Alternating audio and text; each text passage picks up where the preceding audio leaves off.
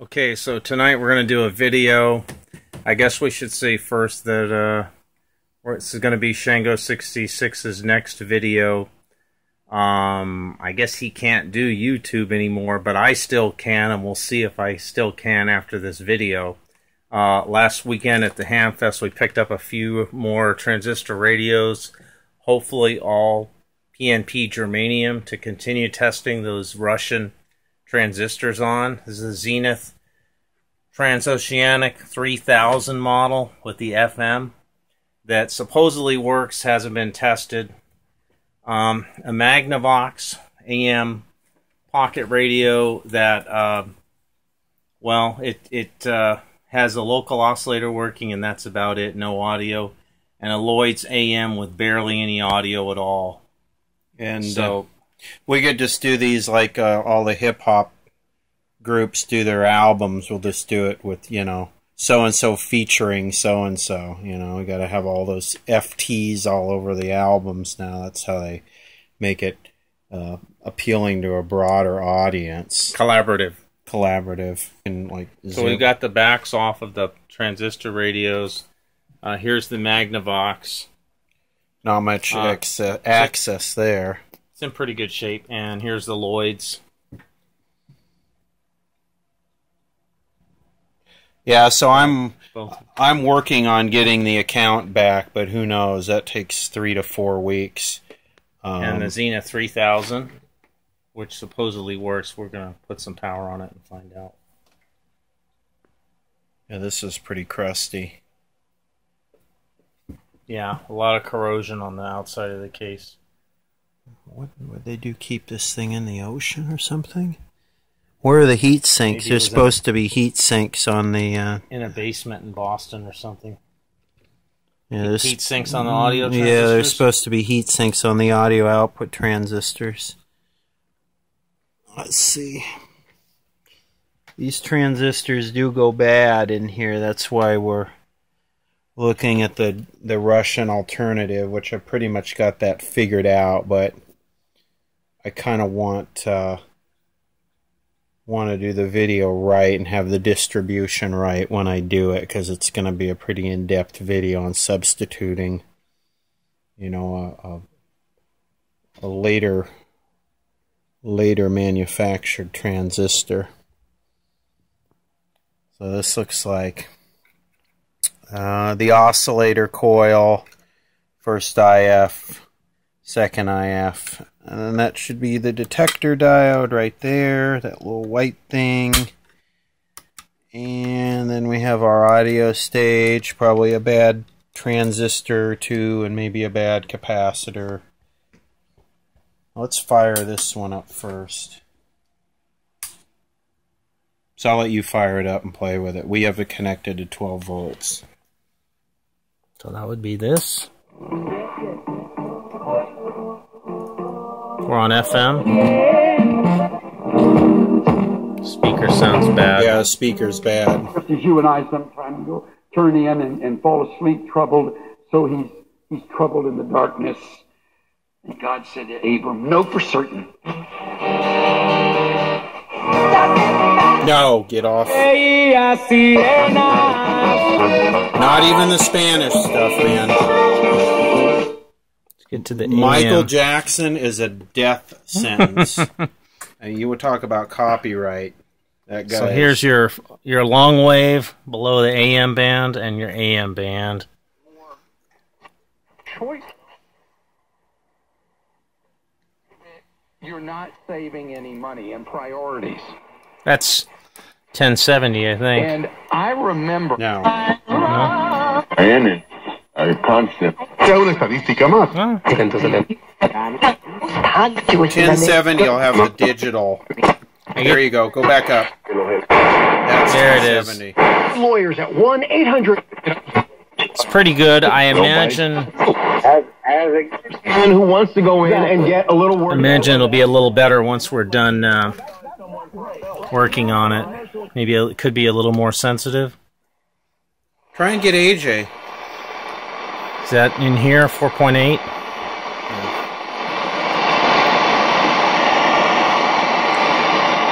No, I'm not hearing anything down there.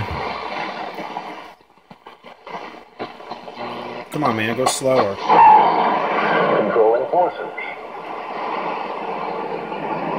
Well, how's your business with this? It's Gene Scott. Try and find WWV and then go up from there. Now, you're giving it too much credit. Go like 10 megahertz off. Or go a megahertz off. Go down. Oh, you want to go low?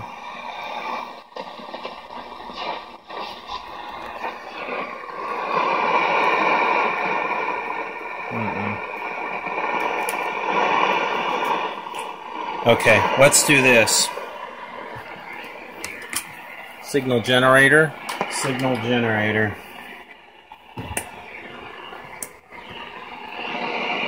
We'll set this to 5 megahertz. Let's see. Okay, so that's 5.5 megahertz. Oh, where pretty it's close. Right on. Okay, so we'll go down to 4840, which is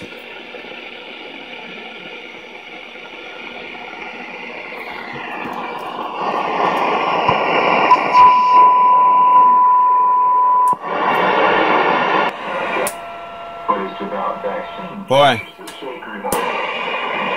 Of the medical church, and therefore it must not be disturbed. And so what we're seeing is a huge media blackout all over the world on this subject. Like it didn't happen, never took place. The whistleblower never came forward. He never said.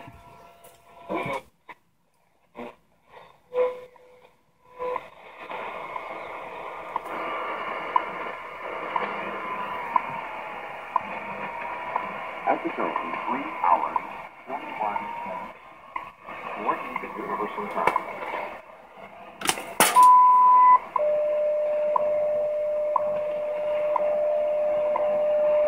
Alright, so that one works.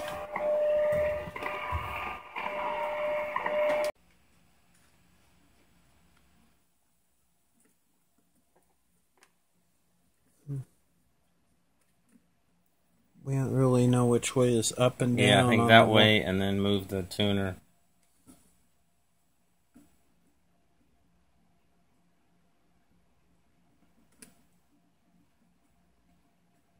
Nothing.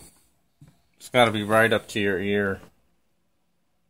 Yeah, we're drawing 7.68 milliamps, which is about right. Somewhere between 5 milliamps and 10 milliamps is all, you know, about right for a 9-volt battery radio. So this could very possibly be bad caps or bad transistor.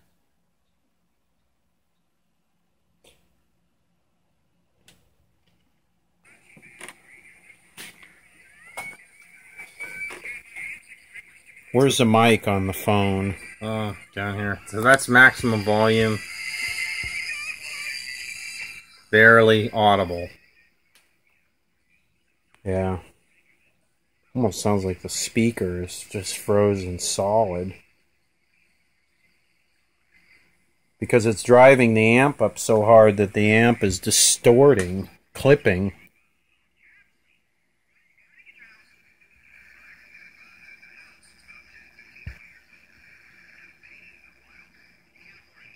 So we looked at the current draw. It's still only about 8 milliamps, so we don't think that the speaker is stuck. Yeah, if it was driving the full-on audio, it would be up at 50 milliamps. So the Magnavox is hooked up. It's drawing about 9 milliamp. Yeah, so this one's a couple milliamps higher than the other one. For a demonstration, we should stick one of the Russian radios on there. They're pretty efficient. Pause that. You know, and it's never a bad idea for the users or the viewers rather to complain to YouTube that something that they valued is gone from you know, YouTube. That's what YouTube is going to respond to. They're going to respond to customer complaints more than, you know, a creator's complaints. So here we go. This is a Russian radio, so we'll turn it on. So 5.7 milliamps. It's long been thought that the Tibetans acquired the genes for high-altitude tolerance through thousands of years of evolution.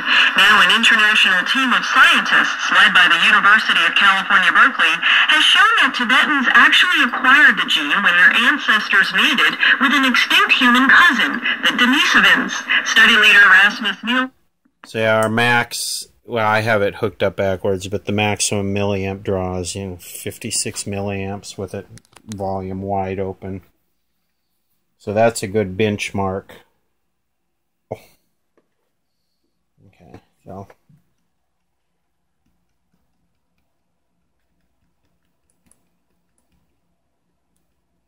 some point we think we'd get some I found that there's a little pop when you first turn it on. Yeah, there the is. Speaker. There is. And I was able to find a local oscillator, not with another radio, but with my oscilloscope, just going against the traces there. So the LO is running, but that's it. That's as far as I got with it. Boy, the audio section just seems dead. I mean, usually you get some buzzing. Just nothing. Ah, crackle.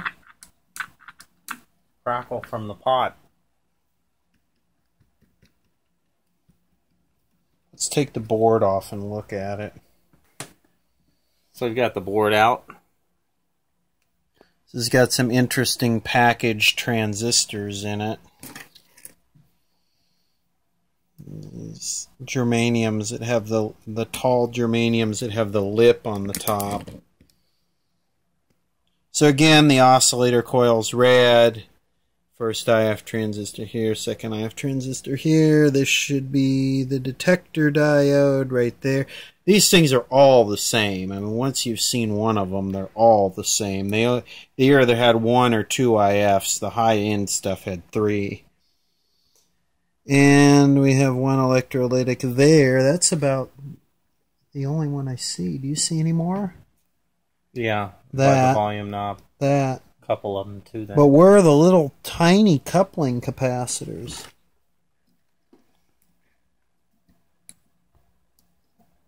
Why is there so much flex in that? Is the circuit board cracked? I hope not. See what I mean? Mm-hmm.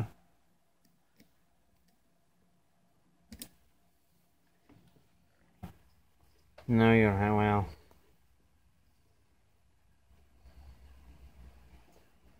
Shango066.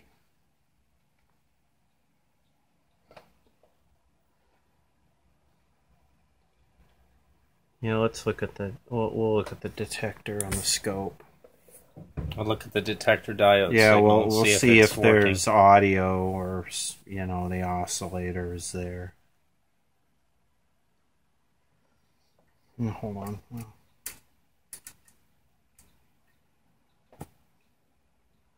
Okay, we got something there. That's really odd looking, but let's tune. Where's the dial? How do we tune? Yeah, just turn it. Oh! Touching the dial brings it back?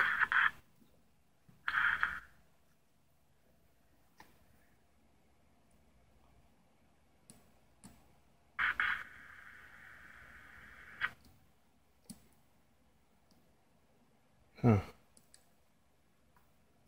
Something going on with the tuning capacitor? Might be.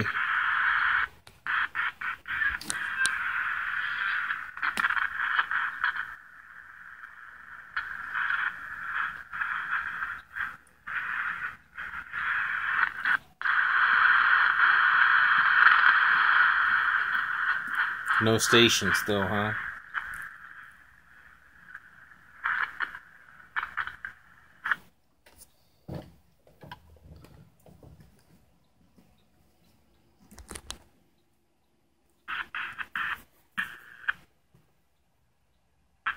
You said the oscillator was running? Thought so.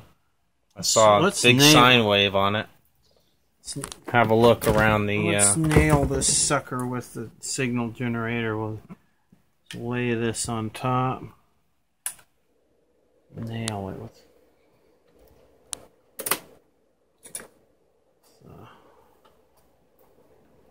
455 and see if we get anything through it. A little bit.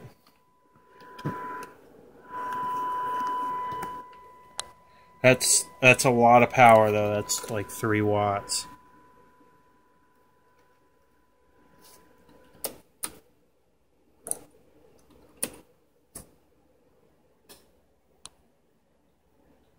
Yeah, the IF is getting through it, but nothing.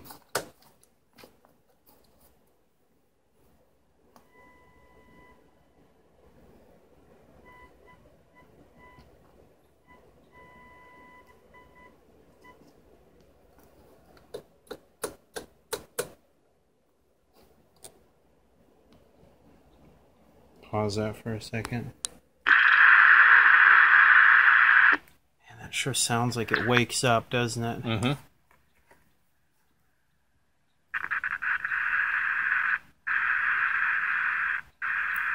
So we determined 2 of the 4 electrolytics are bad. Really bad. Really bad. But bridging them doesn't do anything, of course.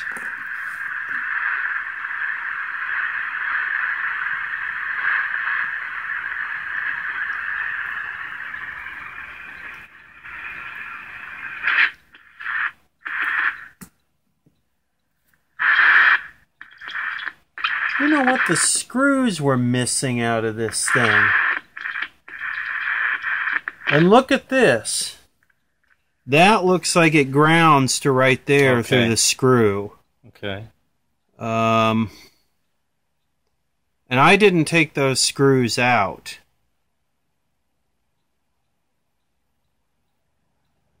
So let's play with that for a second.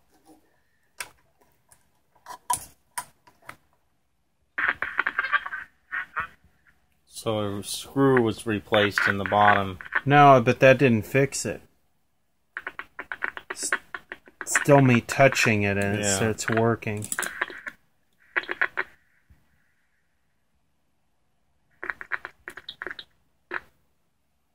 Yeah, something's got to be broken here. We got to have a broken wire somewhere with this.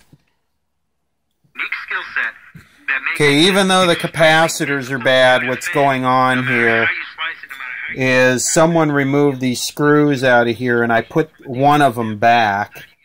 I used one of the ones that was holding the circuit board down.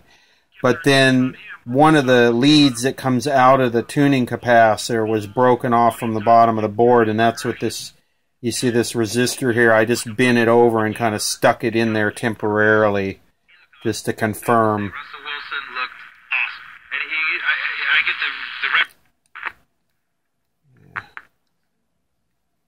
Yeah, I need to do microsurgery and not right now.